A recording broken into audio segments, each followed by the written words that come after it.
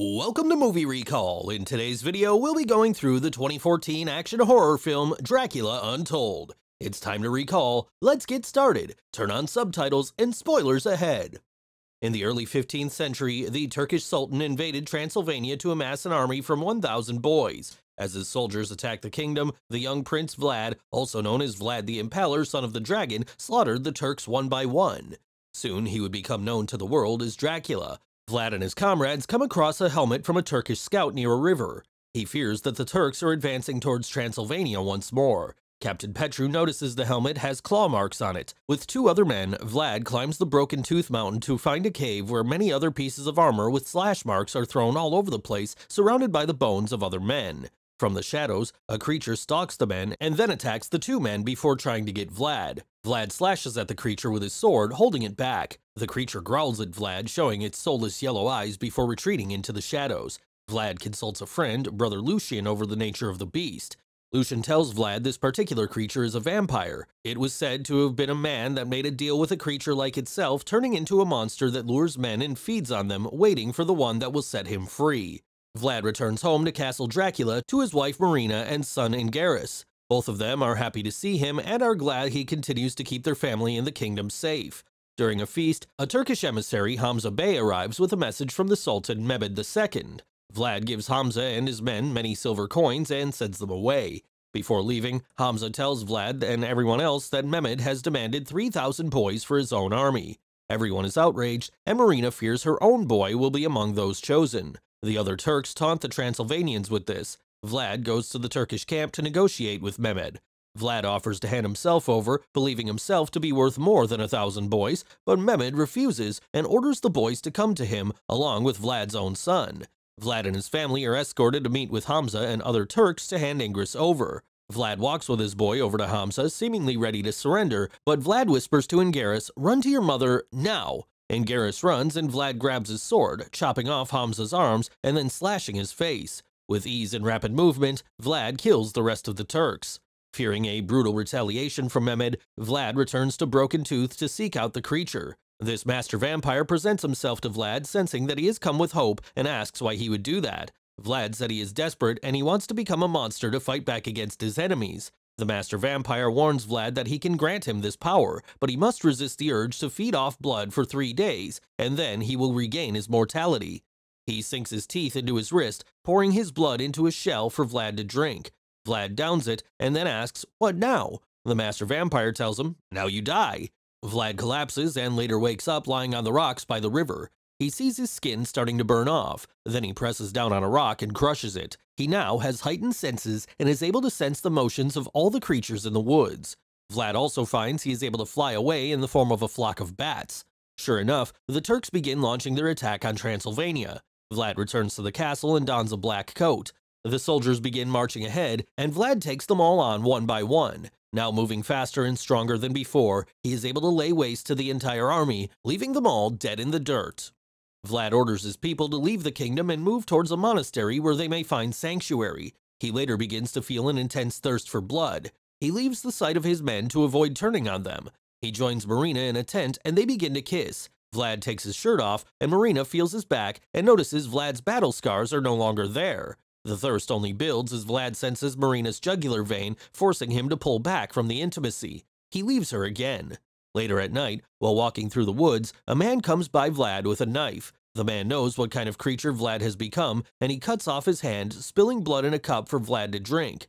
Vlad throws the cup out of his hands. The man retreats, referring to Vlad as his master. Vlad sees the blood on the ground and kneels as though he will drink it, but he holds back yet again.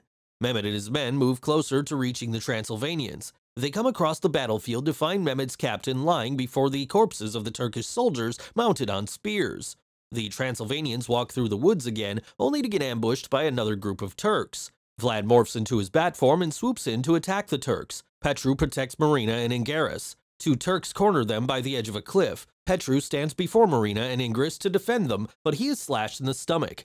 Vlad comes in just in time to push that Turk over the edge. He goes to his comrade's side as he dies. Marina becomes suspicious about what Vlad has become. He cuts open the tent to bring in sunlight and show his skin burning to her. He assures her that he made this deal to protect her and their son. She accepts this. The people also begin to talk and spread word of what they fear Vlad has become. Some men go to confront him, followed by Lucian holding a sword and offering to kill Vlad and spare him his eventual fate. Vlad refuses, and Lucian cuts the tent open to let in the sunlight. Vlad's skin begins to burn off again, exposing him to the Transylvanians, who run away in fear. The men begin to throw fire at the tent with Vlad still inside, even as Marina screams for them to realize that he is trying to help them. Moments later, Vlad emerges from the flames with his skin healing. He yells to the people that he did what he did to protect them, and that is why they are beating the Turks. An even larger number of Turks begin marching towards the Transylvanians just as the dawn begins to rise before Vlad loses his power. With the people now standing behind him, Vlad summons an enormous flock of bats and manipulates them to fly in and attack the Turks. With a wave of his hand, he delivers a powerful blow to the soldiers. He clenches his fist and slams down onto the concrete, sending another pounding to the Turks. Vlad flies himself in to finish off Mehmed, while a couple of soldiers infiltrate his sanctuary. Vlad throws one man off his horse, thinking him to be Mehmed, but he isn't. The soldiers find Marina and Angaris. One man punches Marina in the stomach and pushes her over the edge, leaving her hanging while they abduct Angaris. Hearing Marina's call, Vlad flies back to rescue her. The one soldier that took Angaris gets away, but Vlad kills the other. However, he's too late to save Marina as she falls over the edge. Vlad jumps after her, but fails to rescue her. She hits the ground before Angaris' eyes. Vlad tries to revive her, but knowing her time is up, Marina allows Vlad to drink her blood so that he may have a chance to save their son. Vlad reluctantly bites into Marina's neck and drinks, ensuring his power is now permanent. Vlad then finds the remaining Transylvanians and allows them to drink his blood. He then takes out an armor that he hoped to never bring out again, one with a dragon image engraved on it. At the Turkish army camp, Angaris is brought to Mehmed. Vlad and the now vampirized Transylvanians attack the forces, feeding on their blood and massacring them. Vlad makes his way into Mehmed's tent, where silver coins are spread everywhere to play on Vlad's weakness to silver. Vlad takes out his sword and fights Mehmed man to man. Mehmed proves to be tough to beat as he keeps throwing silver coins in Vlad's face. He overpowers him and throws him hard to the ground. Mehmed grabs a stake and gets ready to stab Vlad through the heart, saying this is an unfortunate end for Vlad the Impaler. They struggle as the stake is right over Vlad's heart, but Vlad morphs into his bat form and takes the stake from Mehmed, turning it on him and impaling him. He says he is no longer Vlad the Impaler, but Dracula, son of the devil. He bites into Mehmed's neck and drains him of his blood. Angaris runs to his father.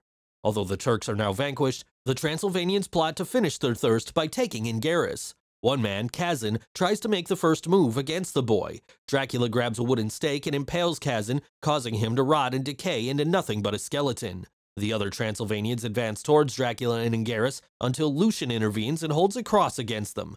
Dracula lets Lucian take Angaris to be safe, and telling his boy he loves him, Angaris hugs his father one last time as Dracula parts the clouds and lets the sun hit him and the Transylvanians, burning them until they are all dead, including himself.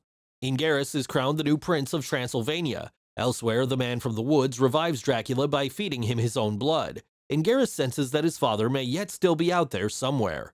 We jump to the present day. Dracula is able to walk amongst the people. He sees a woman in town that looks exactly like Marina. Dracula introduces himself as Vlad, and the woman says her name is Mina. The two walk away together, unaware that the master vampire, now reverted to his human form, is watching from afar. He gets up and follows them, muttering to himself, "Let the games begin." Thanks for watching. Please like and subscribe, and click the bell icon to get new movie recaps.